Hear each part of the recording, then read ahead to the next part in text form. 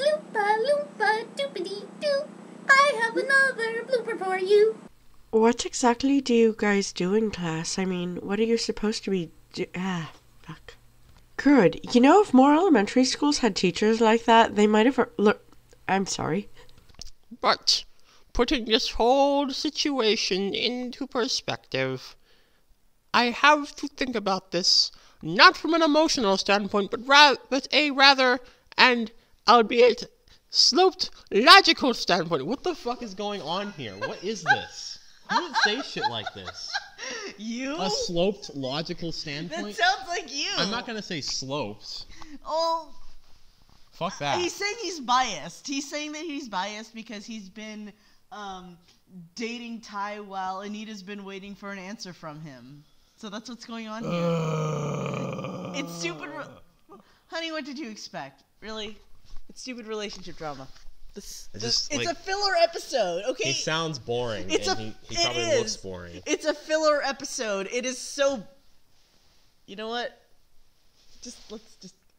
Okay, well, you of course don't have... fuck. I thought it said have to believe, it just said believe. Maybe she can put on a skull fuck.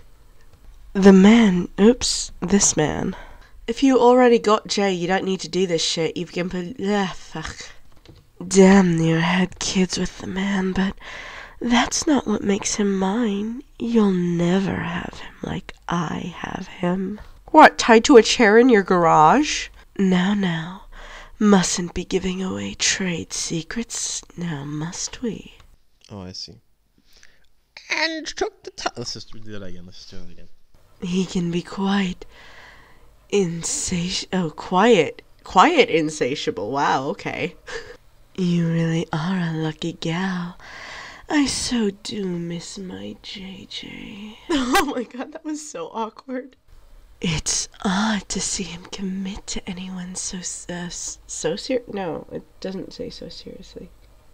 Yes, Jay and I only knew each other for a short time. And yes, you only... Oh, no, you knew him for... Okay. I kept my Rito brother out of the rope intentionally. I'm sorry. Look, I'm managing to even offend myself here, okay? So cut me some slack. You showed Key and all of the random fucking dusks of the chat and told Jay's ex as well. So I don't blame him for tearing you in.